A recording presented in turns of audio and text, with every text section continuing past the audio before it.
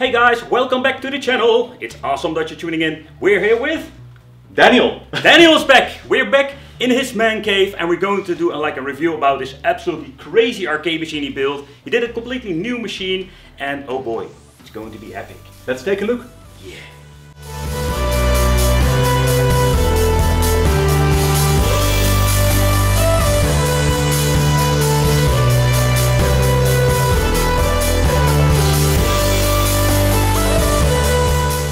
Hey, it's just awesome that you're still tuned in. So in this video we are going to take a close look at this absolutely over-the-top arcade machine. And this is a machine I would love to have in my own man cave someday. This is absolutely one of those, like say, crazy machines Daniel make. But let's talk about Daniel, because I met this guy a couple of years ago. The first time I met him is just he had this awesome, let's say, video about a custom-made Pandora's box case. But when you're looking at this channel now, a couple of years later, he did absolutely crazy projects. People can contact him and make their own unique machines. He also made like a 4-part basically video where he explains and shows how he makes these crazy machines. How cool is that? But in today's video, we are going to take a close look at his latest project. Well, when it comes to Daniel builds, everything is over the top and the best you can get.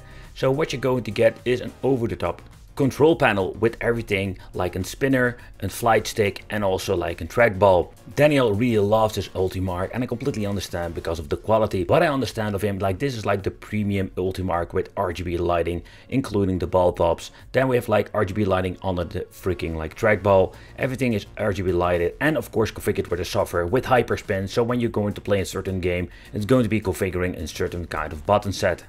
But take in consideration, depending on what kind of buttons you're used to, for example Samba that have like a short travel. These are like quite long travel, but they have a very nice touch to it. A little bit of also like the hollow buttons they call them, I really like them.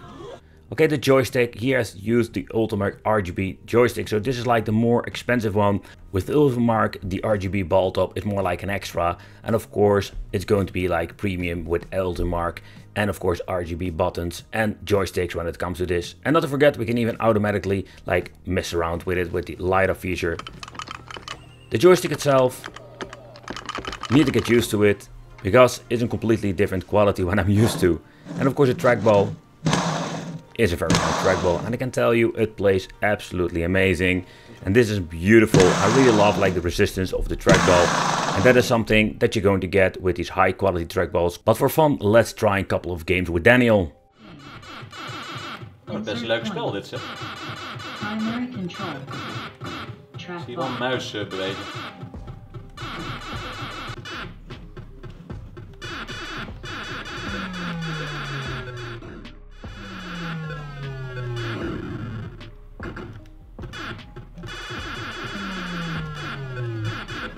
Another awesome feature he implemented in his cabinet is of course the spinner. Oh, die gaat prima nu, zeg.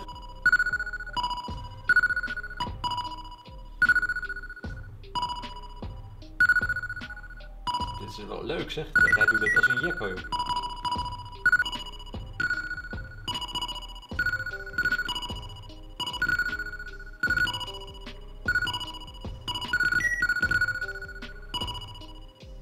You're losing the ball!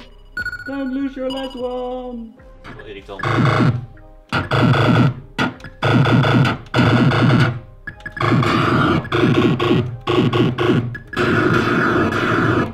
Oh, leuk dit. Another awesome feature he also implemented with all of these other products so far I know is the Ultimarc flight stick. The flight stick is just a very cool fun add-on, simply because if you're going to play with some, let's say, shmups or another game, it's absolutely great. It comes with a very nice like clicky feeling and of course 2 buttons for shooting and maybe like your super when playing a certain kind of game. And that is what I really like about this, is that we also have the option to play with the flight stick. So just let's play a couple of games with that.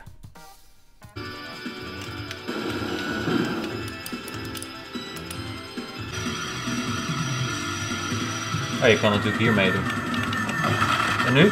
And when you think you have seen it all, the Stream Deck is one of those features we also have seen in this previous video. But with the Stream Deck you can like implement like say shortcuts to certain games or settings. For example, if you want to set the joystick to 4 8-way, or you just want to mess around with a light up feature or some other thing, you can always like configure everything in the Stream Deck, and it's absolutely a great addition. So for example, you have like your favorite games, you can push on Mortal Kombat for example, and it will automatically boot up into Mortal Kombat. Super easy. So you have like a special favorite list on a physical device. A very cool feature. He implemented most of his cabinets.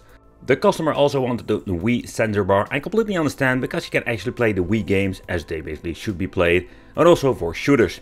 Then we also have like this tiny display, another display, but this time inside the panel itself, that just shows what kind of platform you're actually playing. I think it's pretty damn cool.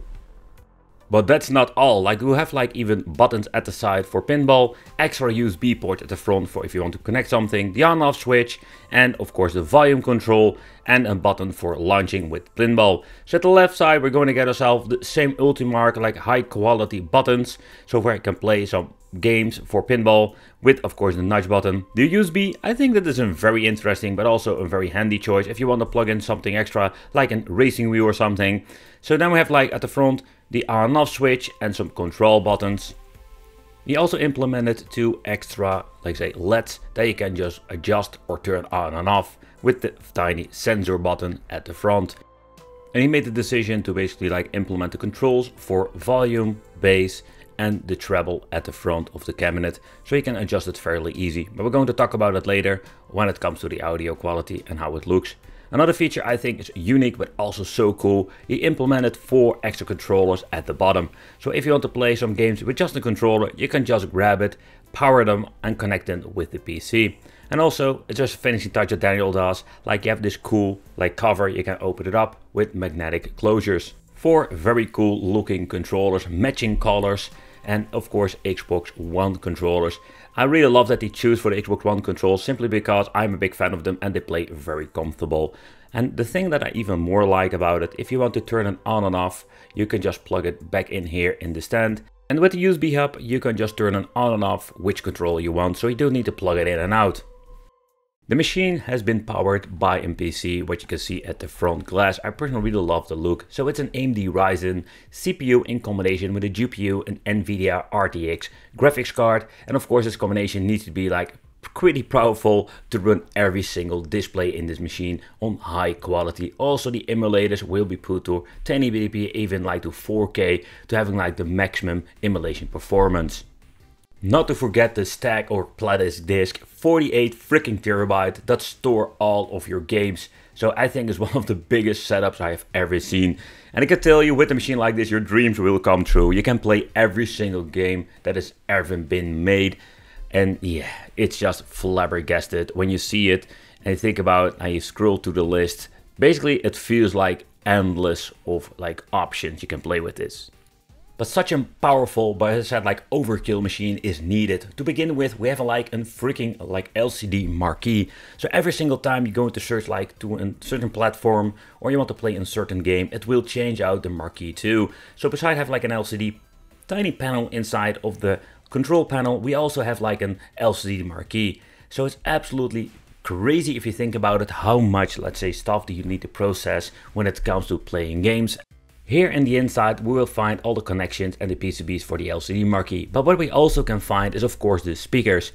He is using high quality Visaton like a speakers for the mid and the high.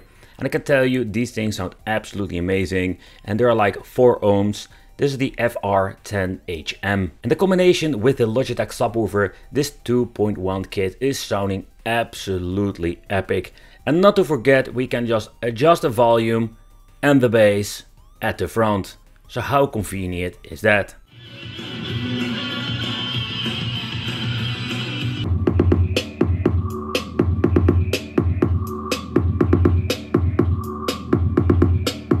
And for the main screen, he is using a high quality one, a 32-inch size. Not the biggest monitor, but way big enough for this machine.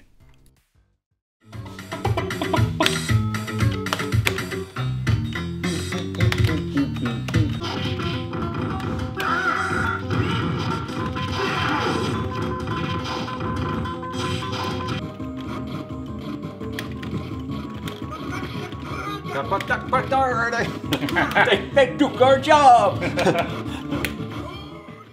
So in his previous build he made like a 4-player configuration, but this is just on 2-player, but it doesn't matter. This thing is even like crazier than the previous one, simply because the way how he configured had like way more storage capacity and also like have so much more to offer. He built this machine especially for the customer. For example, he had like the Wii sensor bar that he didn't have with his previous build. I understand the customer wanted to have him 2-player and his previous build was a 4-player configuration, but he also wanted to have like 4 controllers automatically attached. So basically Daniel can make the things that you're really dreaming of. Let me know in the comments what you think of the machine. Contact like Daniel if you have any more questions. He's basically the builder of machines. And not to even forget, check out his YouTube channel, subscribe to our channels, hit the little bells, and it would be great to see you in the next video.